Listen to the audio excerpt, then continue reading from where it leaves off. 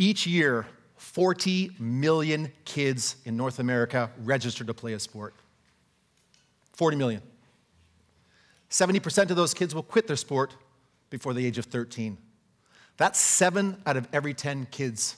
Finished, gone, done, out. I'm an athlete development expert. I'm the father of 2 sport-obsessed boys. I've coached for over 20 years, and I've consulted over 50 organizations from grassroots to the professional and Olympic levels of sport. I've seen the impact of kids quitting sport firsthand. Why are they quitting? Adults, parents, coaches, and administrators are sucking the spontaneity, independence, and fun from kids' sport. Pass by any playground, and you'll see kids experiencing the joy and wonder of movement. They're having fun. Left alone, kids form teams based on fairness. They understand that where there's no balance, there's no fun. And fun is what kids' sport is all about. For the kids, by the kids. Enter the adults. They see this prepubescent playground potential and steal control. They prioritize their wants first. They break the kids into 2 groups, house team and elite team. Parents show up with lawn chairs and bullhorns, yell instructions at their kids, and heckle the 11-year-old official. The elite team destroys the house team until the kids in the house team quit. There's no fun or learning in winning or losing by a lopsided margin. With nobody left to pummel, the adults come up with an Einstein idea, a stroke of genius. We'll take our elite 5 to 10-year-old team and challenge other elite 5 to 10-year-old teams in the district. This way, we can crown a champion, and our future Hall of Famer won't fall behind. And when we win at that level, we'll organize a national championship, perhaps at Disneyland. Many parents think their kids' performance is a reflection on themselves. Some think that placement on a house team will adversely affect their social status. So they pay extra for coaching, personal trainers, hoodies, ball caps, and backpacks, all smoke and mirrors confirmation of elite status. And with that increased investment comes an increase in expectation, usually in the form of parents saying, I'm paying all this money and that's how you show up? Because being a member of the elite team demands a serious commitment. An extra hour of practice every evening, 4 to 5 hours on the weekend, and no less than 5 showcases, formerly called tournaments, per season. And don't even think about playing another sport or having another hobby, because there's no time for that. As the demands and the costs of being on the elite team rise, the number of kids who can play and afford to play drops. But don't worry, we can just get another elite 6-year-old to enter the playground transfer portal and join our team. Nobody, and I mean nobody under 15 years old is elite. Elite is when you're heads and shoulders above the highest performing talent at the highest level of sport. Christine Sinclair, elite soccer. LeBron James, elite basketball. Serena Williams is elite in tennis. And Michael Phelps was elite in swimming. The term elite used at the grassroots level of sport is done to leverage parent ego and FOMO, fear of missing out. It really serves one purpose: take your money. Seriously, I've traveled around the world and asked top-ranked coaches and officials, what makes elite players? And their answers are similar. 35% is genetic predisposition. Athletes' parents are both 6'5", and they're 6'9" and athletic. They're going to have a distinct advantage in sport where height matters, like basketball and volleyball. 25% comes from an internal drive. The athlete hits 1,000 balls against the wall every night because they want to.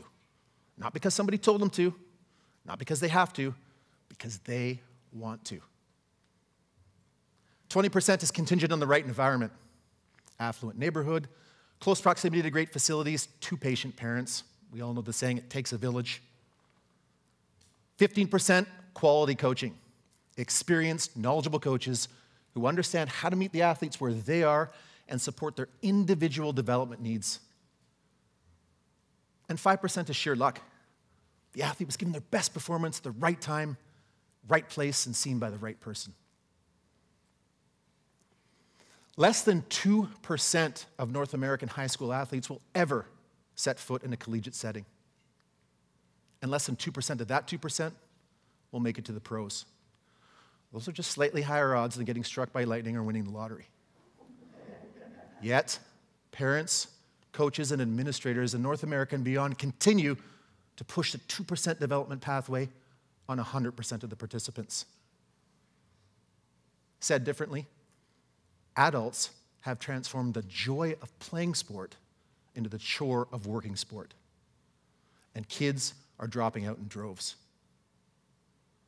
Their default is less stressful environments that are leading to sedentary lifestyles and unhealthy habits. We really need to give sport back to the kids. For many kids, sport is the perfect dress rehearsal for real life. Kids solving their own problems and making their own decisions leads to better mental health. Kids remaining healthy, active, and vibrant leads to better physical health. And kids learning how to communicate and interact with one another leads to greater social competence and confidence. Youth sport has significant downstream benefits, particularly in the workforce. Studies show that sport teaches kids how to communicate together and work cohesively in groups. And this is especially true for girls and women. Fortune magazine reports that over 80% of female Fortune 500 executives played a team sport at some point in their lives. Movement, play, and sport have benefits that go beyond sport, beyond those in sport, and beyond those whose kids play sport. It benefits all of us. So here are 3 actions we must take to give sport back to the kids. Number 1, let the kids be kids. Kids aren't small adults, they're kids. We wouldn't expect a 6-year-old to solve a nuclear physics equation, and we need to dial back our expectation of kids' early performance in sport. Malcolm Gladwell's 10,000-hour mastery rule wasn't meant to be jammed between the ages of 7 and 10. And admittedly, he wasn't even talking about sport when he made the comments. Proficiency and mastery take time, repetition, and patience. They also require that kids make mistakes and learn from those mistakes. We're either winning or we're learning.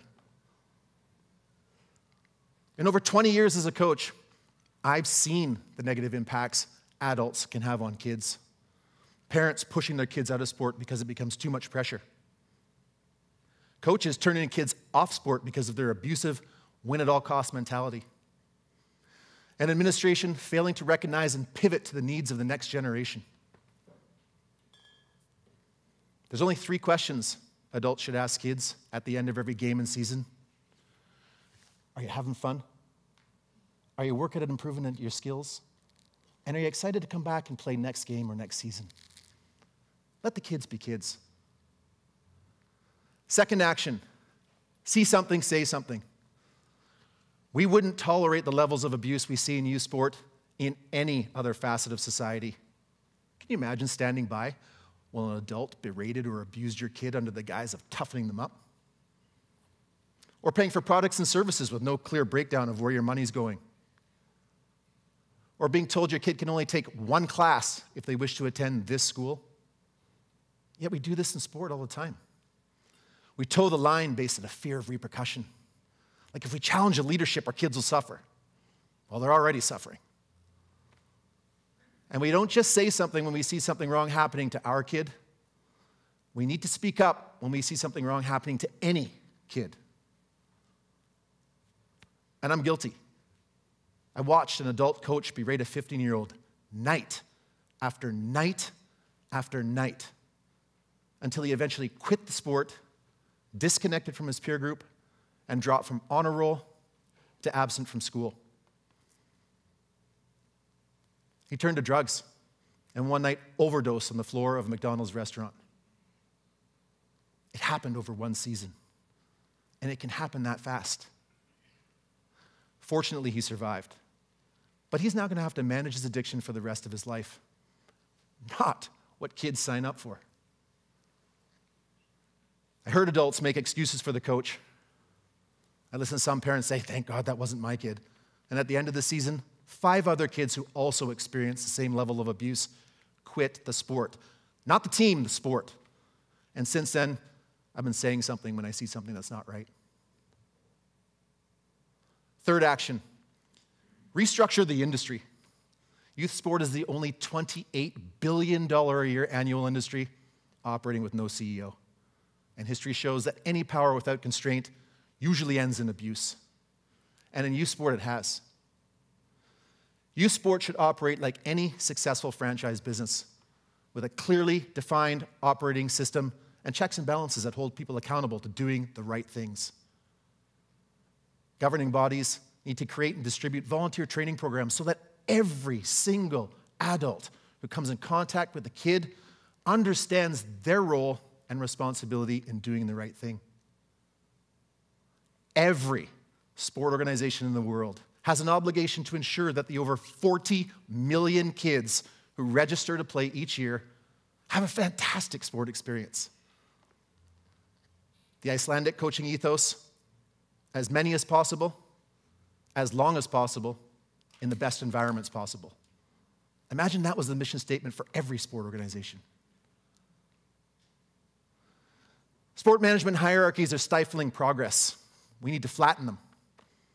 The Australian Cycling Federation reorganized itself from 18 boards with 130 directors and 11 CEOs to 1 board, 12 directors, and 1 CEO, thus freeing up more time, energy, and investment directly to the athletes. It can be done. Let kids be kids, see something, say something, restructure the industry. Think about how these 3 actions can help you, your community, or someone you know in giving sport back to the kids. Pass by any playground, and you'll see kids experiencing the joy and wonder of movement. They're having fun. They're creating friendships and unknowingly developing critical life skills. We must see youth sport as the valuable tool for human development that it is, and prioritize the wants of the kids before the adults. We're only moving sport forward when we give it back to the kids. Give it back.